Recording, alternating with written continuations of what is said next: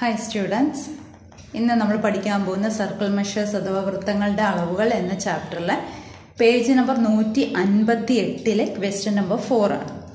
ഇവിടെ ക്വസ്റ്റ്യൻ എന്താണ് പറയുന്നത്? In each of the pictures below, the centers of the large and small circles are on the same line. In the first and the second pictures, all the small circles have the same diameter. In each of these figures, show that the circumference of the large circle is sum of the circumferences of small circles.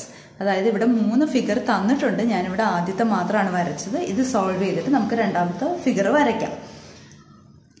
ഇവിടെ ഈ ഫിഗറിനകത്ത് 2 ചെറിയ സർക്കിളും ഒരു വലിയ സർക്കിളും വരച്ചിരിക്കുന്നത്. 2 ചെറിയ സർക്കിളിനും same radius ആണ്.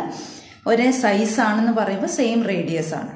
അപ്പോൾ ഇവിടെ നമ്മൾ കണ്ടുപിടിക്കേണ്ടത് ചെറിയ വൃത്തങ്ങളുടെ ചുറ്റളവുകളുടെ തുകയാണ് വലിയ വൃത്തത്തിന്റെ ചുറ്റളവ് എന്ന് കണ്ടുപിടിക്കണം. അപ്പം നമുക്ക് ചെറിയ വൃത്തത്തിന്റെ ചുറ്റളവും കാണണം, വലിയ വൃത്തത്തിന്റെ ചുറ്റളവും കാണണം, സെപ്പറേറ്റ് കണ്ടുപിടിക്കണം. അപ്പം നമുക്ക് ആദ്യം ചെറിയ വൃത്തത്തിന്റെ ആരം എത്രയാണ്, വലിയ വൃത്തത്തിന്റെ ആരം എത്രയാണ് എന്നൊക്കെ നമുക്കൊന്ന് നോക്കാം. ഇപ്പോൾ ചെറിയ വൃത്തത്തിന്റെ ആരം അഥവാ റേഡിയസിന് r ആയിട്ട് എടുത്താൽ വലിയ വൃത്തത്തിന്റെ റേഡിയസ് എന്ന് പറയുന്നത് ഈ 2 ചെറിയ സർക്കിൾ മീറ്റ് ചെയ്യുന്ന ഈ പോയിന്റ് ആണല്ലോ, അവിടം തൊട്ടാണ് ഇവിടം വരെയാണ് വലിയ വൃത്തത്തിന്റെ റേഡിയസ് അഥവാ ആരം. അപ്പൊ ചെറിയ വൃത്തത്തിന്റെ റേഡിയസ് 6 ആണെങ്കിൽ ഇങ്ങോട്ടുള്ള റേഡിയസും 6 തന്നെയാണല്ലോ. അപ്പൊ r + r 2r ആണ് വലിയ സർക്കിളിന്റെ റേഡിയസ്. അപ്പൊ റേഡിയസ് ഓഫ് ദി സ്മോൾ സർക്കിളിനെ നമുക്ക് സ്മോൾ ലെറ്റർ r എന്നും എടുക്കാം. Radius of the small circle equal to small r. അങ്ങനെ ആവുമ്പോൾ radius of the big circle radius of the bigger circle equal to എത്ര വന്നു? ഇതാണ് സെൻറ്റർ. സെൻറ്ററിൽ നിന്ന് ഇവിടം വരെ അപ്പോൾ r + r 2r എന്ന് കിട്ടി. ഇനി നമുക്ക് സർക്കംഫറൻസ് കാണണം. Circumference of the small circle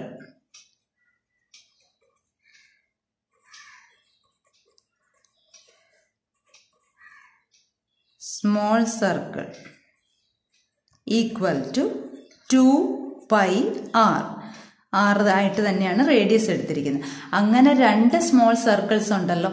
അപ്പൊ രണ്ടിന്റെയും കൂടെ സം കാണണം. സം കാണുമ്പോൾ 2πr + 2πr sum equal to 2πr plus 2πr equal to 4πr. ഇനി നമുക്ക് ഇതിനെ ഒന്നാമത്തെ ഇക്വേഷനായിട്ട് എടുക്കാം. ഇനി നമുക്ക് എന്താ കണ്ടുപിടിക്കേണ്ടത്? ബിഗർ സർക്കിളിന്റെ സർക്കംഫറൻസ് കാണണം. Circumference of bigger circle equal to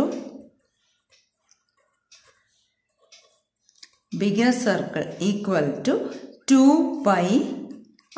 ആറിന് പകരം ബിഗ് സർക്കിളിന്റെ റേഡിയസ് എത്രയാണ്? 2r ആണ്. അപ്പൊ 2π × 2r equal to 2 2s are 4 4πr. ഇതാണ് രണ്ടാമത്തെ. അപ്പോൾ ഫസ്റ്റ് നമ്മൾ കണ്ടുപിടിച്ചത് ചെറിയ സർക്കിൾസിന്റെ സർക്കംഫറൻസിന്റെ സമ്മാണ്. അത് നമുക്ക് 4πr എന്ന് കിട്ടി. ഇനി നമ്മളിപ്പോൾ കണ്ടുപിടിച്ചത് വലിയ സർക്കിളിന്റെ സർക്കംഫറൻസ്, അതും 4πr എന്ന് കിട്ടി. അപ്പൊ രണ്ടിന്റെയും ഈ സർക്കംഫറൻസുകൾ തുല്യമായല്ലോ. അപ്പൊ ഒന്നാമത്തെ ഫിഗറിൽ നമുക്കത് കറക്റ്റ് ആയിട്ട് കിട്ടി. ഇനി നമുക്ക് രണ്ടാമത്തെ ഫിഗർ വരയ്ക്കാം. നമ്മുടെ രണ്ടാമത്തെ ഫിഗർ ഇതാണ്. ഇതിനകത്ത് ചെറിയ സർക്കിൾസ് 3 എണ്ണം ഉണ്ട്. 3ന്റെയും സെയിം സൈസ് ആണ്. വലിയൊരു സർക്കിളും ഉണ്ട്. സെയിം സൈസ് ആയതുകൊണ്ട് സെയിം റേഡിയസ് ആണല്ലോ. അപ്പോൾ ഇത് ചെറിയ സർക്കിളിന്റെ റേഡിയസ് 6 ആണെങ്കിൽ ഇതും 6 ആണല്ലോ, ഇതും 6 ആണ്. അപ്പൊ ഇവിടം തൊട്ടാണ് ഇതാണ് സെന്റർ. വലിയ സർക്കിളിന്റെ സെന്റർ ഇതാണ്. ഇവിടം തൊട്ട് ഇവിടം വരെയാണ് വലിയ സർക്കിളിന്റെ റേഡിയസ്. അപ്പൊ r + r 3r ആണ്. ഇപ്പോൾ radius of the small circle radius of the small circle equal to small r-ഉം radius of the big circle 3r. മനസ്സിലായല്ലോ? ഇനി അങ്ങനാണെങ്കിൽ സ്മോൾ സർക്കിൾ എത്ര എണ്ണം ഉണ്ട്? 3 എണ്ണം ഉണ്ട്. അപ്പം സർക്കംഫറൻസ് ഓഫ് നമുക്ക് ചുറ്റളവാണ് കാണേണ്ടത്. Circumference of small circle equal to 2πr. കാരണം റേഡിയസ് സ്മോൾ ലെറ്റർ r ആണ്. അപ്പൊ 2πr. അങ്ങനെ എത്ര സർക്കിൾ ഉണ്ട്? 3 സർക്കിൾ ഉണ്ട്. അപ്പൊ അതിന്റെ എല്ലാം കൂടെ തുക some equal to 2πr plus 2πr plus 2πr. അപ്പൊ എത്രയായി? 2 + 2 4, 4 + 2 6πr. അപ്പൊ ഇതാണ് ചെറിയ 3 സർക്കിളുകളുടെ ചുറ്റളവുകളുടെ തുക. ഇനി നമുക്ക് വലിയ സർക്കിളിന്റെ സർക്കംഫറൻസ് അഥവാ ചുറ്റളവ് കാണണം. Circumference of big circle equal to 2πr ആണ് നമ്മുടെ സമവാക്യം. ആ റേഡിയസ് r എന്ന് പറഞ്ഞാൽ 3r ആണ്. അപ്പൊ 2π × 3r equal to 2 3s are 6πr. അപ്പൊ രണ്ടും 6πr ആയി. ആദ്യത്തും 6πr ആണ്, രണ്ടാമത്തും 6πr ആണ്. അതായത് വലിയ സർക്കിളിന്റെ സർക്കംഫറൻസ് തന്നെയാണ് ചെറിയ 3 സർക്കിളുകളുടെ ചുറ്റളവുകളുടെ തുക. ഇനി നമുക്ക് മൂന്നാമത്തെ ഫിഗർ വരയ്ക്കാം. നമുക്കിവിടെ ചെറിയ സർക്കിളിന്റെ ഏറ്റവും ചെറിയ സർക്കിളിന്റെ റേഡിയസിനെ സ്മോൾ r എന്നെടുക്കാം. അതിന്റെ തൊട്ട് വലിയ സർക്കിളിന്റെ റേഡിയസിന് 2r എന്നെടുക്കാം. അതിന്റെ വലിയ സർക്കിളിന്റെ റേഡിയസിന് 3r എന്നെടുക്കാം. അതായത് ഇപ്പൊ ഇവിടെ നിന്ന് ഇതാണ് ഏറ്റവും വലിയ സർക്കിളിന്റെ സെന്റർ.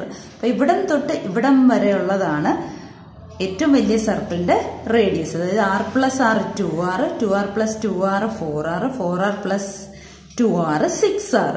അപ്പൊ 6r ആണല്ലോ ഇവിടെ നിന്ന് അങ്ങോട്ടും. അപ്പൊ അതിന്റെ പകുതിയാണല്ലോ 3r. അപ്പൊ ഈ ചെറിയ സർക്കിളുകളിലെ മൂന്നാമത്തെ സർക്കിളായ ആ സർക്കിളിന്റെ റേഡിയസ് 3r ആയത് അങ്ങനെയാണ്. ഇനി നമുക്ക് ഓരോ ചെറിയ സർക്കിളുകളുടെയും സർക്കംഫറൻസ് അഥവാ ചുറ്റളവ് കാണാം. സർക്കംഫറൻസ് ആണ് കണ്ടുപിടിക്കാൻ പോകുന്നത്.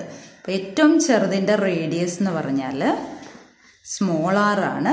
അതിന്റെ തൊട്ട് വലുതിന്റെ, അതായത് 3 ചെറിയ സർക്കിളുകളാണല്ലോ ഉള്ളത്, അതിന്റെ തൊട്ട് വലുതിന്റെ റേഡിയസ് എന്ന് പറഞ്ഞാൽ 2r ആണ്. അതിന്റെ വലുതിന്റെ റേഡിയസ് എന്ന് പറഞ്ഞാൽ 3r ആണ്. അപ്പൊ ഇതിന്റെ സർക്കംഫറൻസ് എന്ന് പറയുന്നത് എന്താവും? Equal to 2π small r. രണ്ടാമത്തെ സർക്കിളിന്റെ സർക്കംഫറൻസ് എന്ന് പറയുന്നത്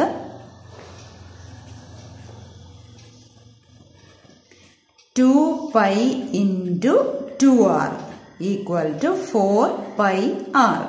ഇനി മൂന്നാമത്തെ സർക്കിളിന്റെ സർക്കംഫറൻസ് എന്ന് പറയുന്നത് 2π × 3r. 2 × 3 6πr. ഇനി നമുക്ക് സം കാണണമല്ലോ. അപ്പൊ some equal to 2πr plus 4πr plus 6πr equal to 2 + 4 6, 6 + 6 12πr. ഇതാണ് ഈ 3 ചെറിയ സർക്കിളുകളുടെയും കൂടെ സർക്കംഫറൻസ് കൂട്ടിയപ്പോൾ കിട്ടിയത് 12πr ആണ്. ഇനി നമുക്ക് ഈ വലിയ സർക്കിളിന്റെ സർക്കംഫറൻസ് കാണണം. അപ്പൊ ബിഗ് സർക്കിളിന്റെ റേഡിയസ് എന്ന് പറഞ്ഞാൽ എത്രയാണ്? ബിഗ് സർക്കിളിന്റെ റേഡിയസ് എന്ന് പറഞ്ഞാൽ ഇവിടം തൊട്ട് ഇവിടം വരെയാണ്. അപ്പൊ 3r + 3r 6r ആണ്. അപ്പൊ ബിഗ് സർക്കിളിന്റെ സർക്കംഫറൻസ് എന്ന് പറഞ്ഞാൽ circumference equal to 2π × 6r equal to 2 6 r 12πr എന്ന് കിട്ടി. അപ്പൊ ഇത് രണ്ടും 12πr ആയല്ലോ. അതായത് 3 ചെറിയ സർക്കിളുകളുണ്ട്. ആ 3 ചെറിയ സർക്കിളുകളുടെയും ഇവിടെ ചുറ്റളവ് കൂട്ടിയപ്പോൾ കിട്ടിയത് 12πr ആണ്. വലിയ സർക്കിളിന്റെ സർക്കംഫറൻസ് കണ്ടുപിടിച്ചപ്പോഴും 12πr ആണ് കിട്ടിയത്.